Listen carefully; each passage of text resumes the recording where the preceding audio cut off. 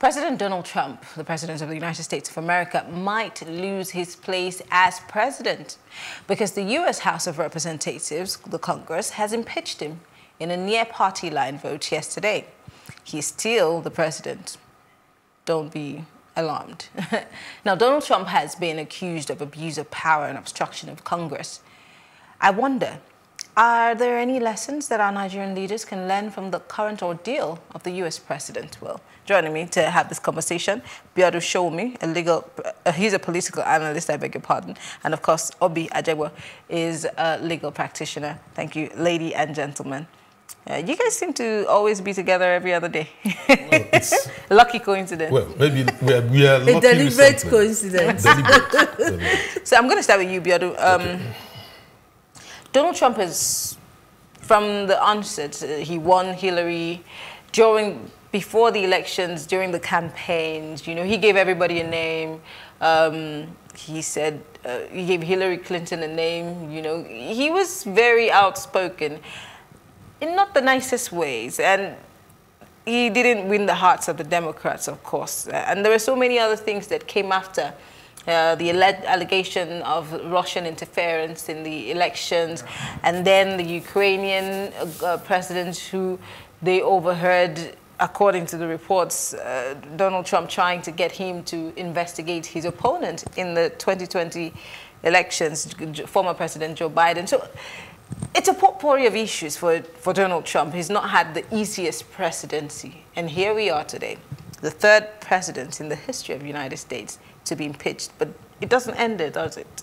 No, it may not lead to removal, and I think it will not lead to removal, given the fact that it has taken the decision has actually polarized the parties along party lines. Mm-hmm. You have the Republicans already saying, particularly the majority leader of the Republican Party, saying, look, in the Senate where we control the majority, we will not remove the president.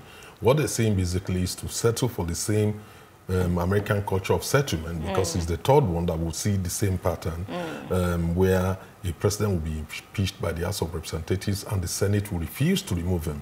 More or less not clearing the person, but not suffering the punishment. So it will only remain an indictment. And it always, when you look at it, Donald Trump is the first American president out of the three that will get impeached in the first term. The other two were impeached in the second term. Yeah. So the problem here is, it is not only about Trump, it's about the fate of the Republican Party itself. Because when you look at the fact that the Democrats have started their primaries all along for over a year now, just giving room for this kind of alleged interference, or which he has been found guilty of, what you notice is that if the Republicans agree to remove Trump today, when they're running into election next year, in some months' time, then they will be in serious trouble. When are they going to select a candidate up to the point of selling that candidate to Americans? So because of that consideration, they are most unlikely going to remove him from office. They would rather have him hang on and then wait for the electorate to make a decision. The other case, which is somehow comparable, before we draw out the lessons, is the case of Richard Nixon. When Nixon was about to be impeached, Nixon decided to resign. And of course, the support for him plummeted, so he resigned. When he resigned, he decided to contest the next election, and then he won with resounding victory, because Americans recognized that he had realized he did not waste the time of the House of Representatives, he did not waste the time of Americans, and eventually they rewarded him by saying, okay, we know you have learned from what happened, now go back. And he came back. Now, when you now take it into consideration, there are two angles or two lessons to learn. One is for the electorate, and the other, it's for our political leaders. On the part of the electorate, if you watch the whole debate, you will notice that most of the time, many of the more elderly Democrats were actually linking their action to history and what America should be, what it represented, the dreams of their founding fathers, where the law will not be a respecter of anyone.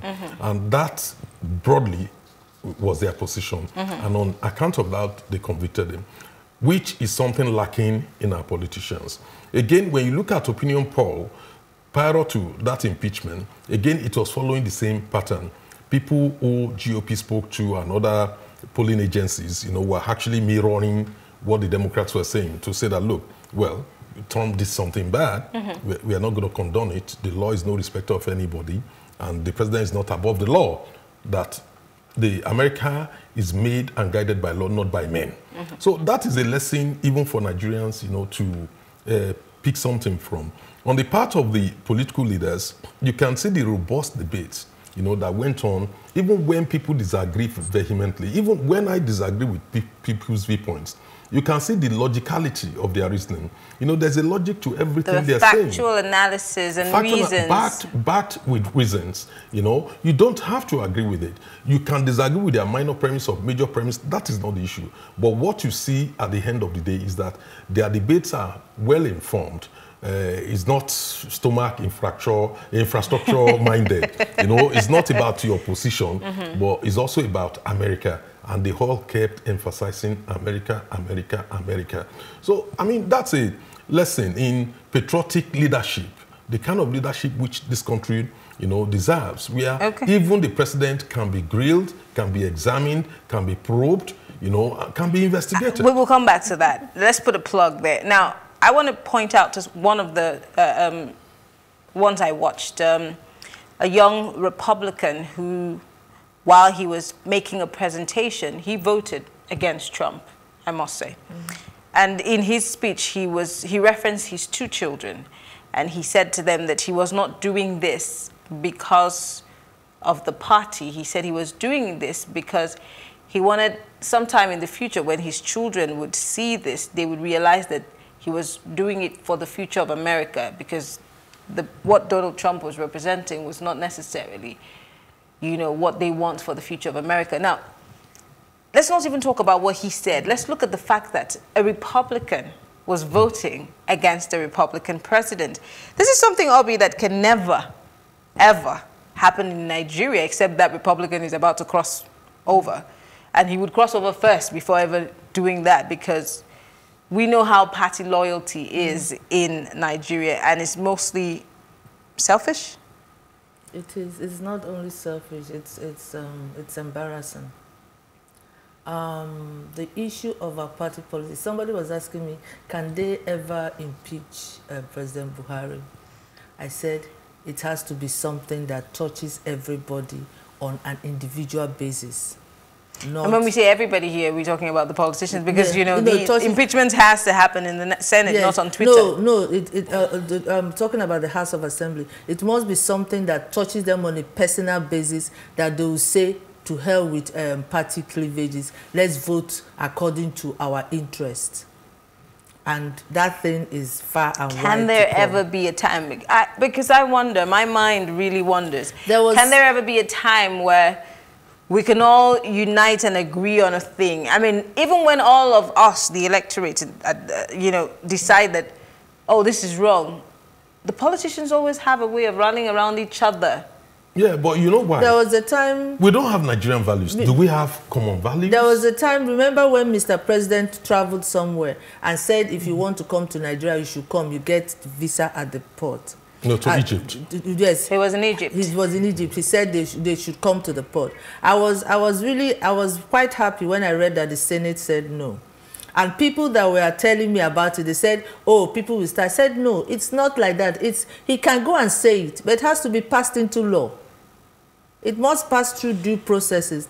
And the Senate knows the implication of that for them. But does the presidency not have veto powers? No. I don't think the issue of immigration, visa control, needs to go through due process in the National Assembly, because I think he could be vetoed. Yeah, because that's an executive decision. About how you regulate how people obtain your visa, whether it's obtained at the port of entry, obtained on the internet, obtained in any other means. It is not something he will go and talk and it will come into law immediately. No, people should understand what the president said. I am not defending the presidency in any form. What the president said, just interpreted. What the president said in Egypt is that people can travel to Nigeria, without obtaining visa prior to arrival. That is, when you get to port of entry, you still pay what you need to pay, and then you'll be granted the visa. What that did is to eliminate the bureaucracy, you know, the idea that you have to first go to the embassy, go and obtain visa first before. It does not mean that people will come into the country uncontrolled. That's not what it means. The other aspect of it is we should not also forget one thing, that there are also requirements under the Africa Continental Free Trade Agreement, which Nigeria has signed, which is coming into effect next year. And it will affect all countries. And it has something to do with liberalization of movement of workers, you know, capital and all that. So there could be reasons which we have not been told in detail, but I don't necessarily think that the president needs to go to Senate, or the Senate can stop or moderate the way visas are issued or how the borders are controlled specifically. I don't think the Senate can do that. What the law can do is to bring out a general policy or enact a law subject to interpretation. Where will that policy come from? No, it's there already. Look, the law says immigration department. You said they don't need the Senate. Yes. Where would the executive order and everything emanate from? Yeah, from the presidency. Because you already have the law. The Attorney General of the Federation. We already have the law. No, not even the Attorney General. It's just once the president agrees, or the cabinet, it's just for the Minister of Interior in charge of immigration and the external affairs. Let's come back to America. We're talking about America again versus Nigeria. We try to emulate. What we have is trying to mirror the kind of democracy that happens in the US. But, like a former presidential aide said, we have a Nigerian way of doing things. Even our democracy is a Nigerian kind of democracy. Yes, How do we get to a point where we can bring our leaders to accountability in this? Because every time I listen to a US, as someone as low as a councilman, that's what they call their chairman, local government chairman, so council, a county council, member, councilwoman or councilman, they always talk about their constituents. You talk about the guys in the UK, the parliament, parliament members, the PMs would always say, or the MPs rather would say, I cannot sign this because I cannot go back to my people with this. So I have never heard any argument on the floor of the National Assembly where they say, well, my constituents said, or my constituents would not agree to this. Never. So when do we, I mean, they go to these places, they have meetings with these people. When are we going to be prioritized as we see from the people who we were supposedly learning from? When are we going to be prioritized the way they prioritize their constituents? Before I come to answer this question, there's something I want to draw out, and I would like to throw a question to him if it's possible. I ask the questions though, but it's okay. Looking at all this impeachment thing, what purpose has it served?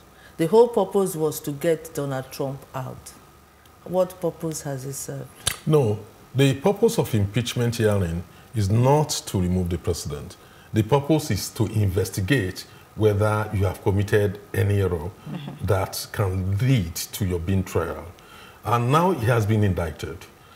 Once he's been indicted, there has to be a trial in the Senate. The Senate can choose, under the American law, not to conduct that trial and do what they call an open debate and then just straight away vote on it. And they can choose to refer it to their own judicial arm, the investigative arm, to now actually try Donald Trump. What we've seen currently is that I am not pleased that Donald Trump himself did not even appear before the House of Reps. It shows a total lack of respect for that very process. And this is the reason why these impeachments have gone on and on. Precisely. But what you see is that impeachment is an indictment. You have been indicted for this.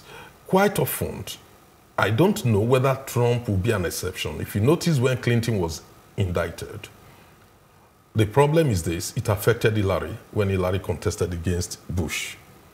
It affected Hillary so much in a way that Hillary actually lost the election. Not outrightly, you know, she got the majority of the votes. But it was influenced one way or the other. One way or the other. Now, in the case of Trump... In closing, because we need to go. Yeah, because he's the first president who has been impeached in his first term, we need to see whether it will affect the result of the election coming up. If it does affect the result of the election, then that's the impeachment will have served its essence. Yeah. Oh, well, I want to thank you, Ajegbo and Biodun Sowunmi, for being here. Unfortunately, we're out of time. Thank you very much for being here. We need to go. We'll take a short break and bring you a Plus report, and then we'll be wrapping up the show. Stay with us. The House of Representatives has rejected a tenure allocation bill which prescribes 6 years for Nigeria's president, state governors and members of the National Assembly. The bill, which was sponsored by John Diag from Benue State, aims to amend the nation's constitution in order to cure ambiguities noticeable in the 4-year single tenure and provide enough time for elected officials to impact on the electorate. Lawmakers have, however, unanimously voted against the bill, saying the 4-year single term system is practicable. If you go to other climes, Your Excellency, honorable colleagues, like the US, you see somebody in a particular committee staying 25 years. You see he has a bundle of knowledge in that committee. Now what we want to do is, if we are turning the high turnover every 4 years is over 200, almost 2/3, the implication is that we are losing so much experience. We're therefore proposing that we should have a 6-year tenure for legislators, so that even if you are leaving after one tenure, you know that you have enough experience for the institution. I believe this House should concentrate more on strengthening the electoral reforms. And I'm aware that we, as the 9th Assembly, are very focused on strengthening our electoral laws and making sure we pass electoral reforms that will let the citizens pick the right leaders that would work for their own benefit. Somebody can just come in and not work. That's where the parties need to select good hands. And if you also have a governor that will not work, it will mean that the party will lose that state. So, Mr. Speaker, I support this bill. We shall allow it scale through second reading, and it will save this country, to save our democracy. If you find a leadership that is unpopular, and we have to wait for 6 years to change that particular administration, that will be too difficult, and that will be too dangerous for us. And if the man in his own way, Nigeria way, is able to manipulate another 6 years, next time another person takes over and it's 6 years, then we are really in trouble. As much as possible to save the situation, and as a presiding officer, at this stage, I cannot allow the opportunity because we are going beyond that. The question now is that those in favor of the bill be read the second time, say aye. Those against say nay. Then they have it.